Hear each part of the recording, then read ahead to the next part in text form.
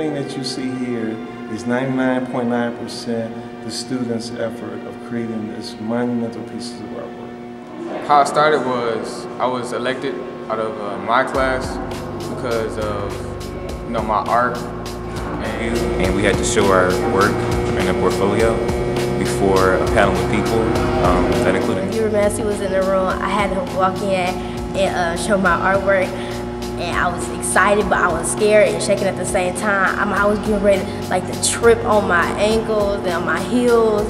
I was like, that's how scared I was. So it was a very nerve-wracking process, having to wait in that line because I'm thinking, oh my God. I am the youngest person in the Mural project. I started when I was in 6th grade, and I was asked only a few questions. I was pretty nervous. But I showed him my stuff and I explained it to him, and I thought I did really good, so it kind of made me a little more relieved. And then I just waited. So after New Year's was when we all got our letters for who would be working on the mural, and when Ms. Kadri gave us our letters, I didn't want to open mine. I wanted to see who got theirs and who didn't, and I was so ecstatic. I couldn't wait. I couldn't believe it. I was really amazed at what I didn't think I could do that. Mr. Massey taught us about how to break up space, so that the piece can have harmony and that it can flow really well, because murals have to have rhythm. And so in the beginning of the drawing process, we branched off into our own little groups, and we started thinking of ideas that could potentially go into the mural. But they put me in a whole different environment where I actually, with the people I worked with, my classmates, so we actually had to talk about stuff. I'm really a solo guy, so I had to communicate with everybody else. That was really interesting to go through with that. And we had a college student come in saying oh, that's nice, that looks really cool, yeah.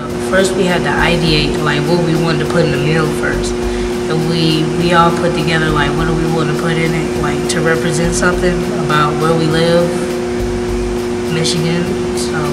In the brainstorming part where we all got to create our own, my idea was a conveyor belt, which would take our produce or what Michigan makes and ship it out to other countries or other states. The big thing that was taken out of my work, my sketches, was the face and the hands.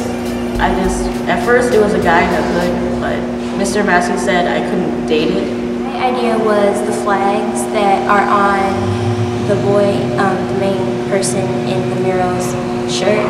We actually used references, and one of our references was Samara, and she actually posed as the woman who's picking the crops. I had been over for 10 minutes. My back was hurting and my neck was hurting too. The canvas together was kind of itchy because I really never put anything together like this. I was kind of oh my God, I had to make canvas. And I was looking for a paint can, but we had to, stretch the canvas out, get what they call the wrapping glue. When you put the wrapping glue on the board, it just tightened. It was different. I never seen anything like it. That's why I had to learn how to use the tools, had to learn how to nail them in, how to put everything together. But making everything from scratch is a completely new process for me. First, we had to trace it out. We used little chalk sticks.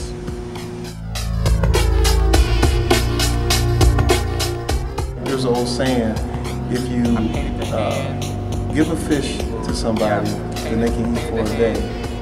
But if you teach them how to fish, some of the plants that you see, some of the crops that you see in the for the rest of their lives. I worked on this fish here. I worked on maybe 1 or 2 fruits, and I did a wheel. I did the portion where there's a lady and she's picking the crops. I worked on a lot of different things. I didn't have one thing. I just, whatever they needed, I did it. Every time I knew when I came up the stairs that I would be painting the face, and I was so worried, but it came out so great. I love waiting to come here. I was really eager to come here and working with my friends and stuff. I made new friends. It was really fun. Not only did we coexist with each other, but we learned from each other's mistakes, and we joked around and we're like a big family in the house. So the mural is going to be placed at Grand Valley Seedman Building, and it's going to be there for a lifetime. And this year is going to be great, and I just can't wait to take my face up there and the mural with everybody, and just see how things will go, and see if we get a place in the art prize this year. And it's great to know that I will be in history. Like I'm going down in history. I could bring my grandkids or whatever up here and show them, that's me. This is what I did when I was your age. Like my name will be remembered. I'll make a mark. I'll be here. Nice if other parts of the community would let us show our artwork there and let us do more projects because they're amazing. Working with Hubert Massey was amazing. We began to learn from the master himself. Working with someone famous, like it's not something that happens every day. Like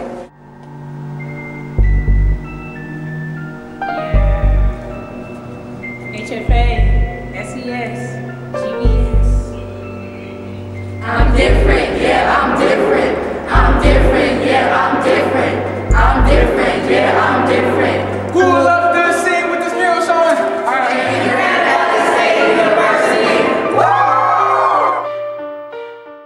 I just like it.